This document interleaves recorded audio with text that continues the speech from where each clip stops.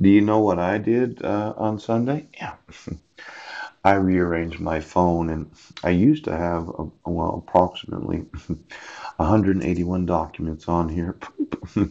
But now, yes, I removed 130 of them. Yes. Now, I did make some pictures yesterday. Oh, now let me see here. Something about zero tolerance policy. I did email the German FBI. You've been getting some emails from me. And all of the police departments in Germany said, no, he can't sue us.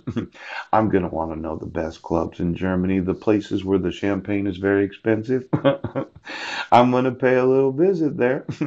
I'm going to invite a large number of persons that I don't really know who they are. I'm going to buy them a lot of champagne. I'm going to dance with them.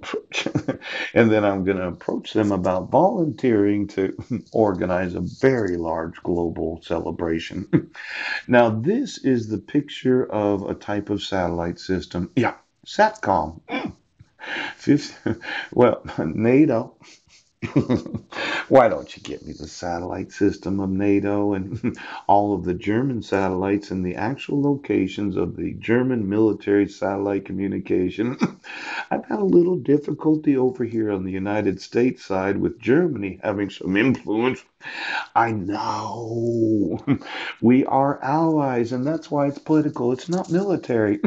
I just want to know all your military installations and every satellite that it's nothing personal. I'm going to Germany to buy champagne for very attractive, large breasted German women that like to dance with a man that looks as good as I do. But I just wanted to know. German FBI. I've been emailing you for the last couple of years, and you thought, no, he can't sue us. Why don't you get me the satellite communications of NATO and Germany? Because somehow I think, I know it's top secret, but it's not. If I took the actual border of the nation of Germany, yes, and I looked at every inch of where that land is, every time I find us, see, I put my name right there. Accountability under the zero tolerance policy. Nations which contributing troops to NATO led operations are required.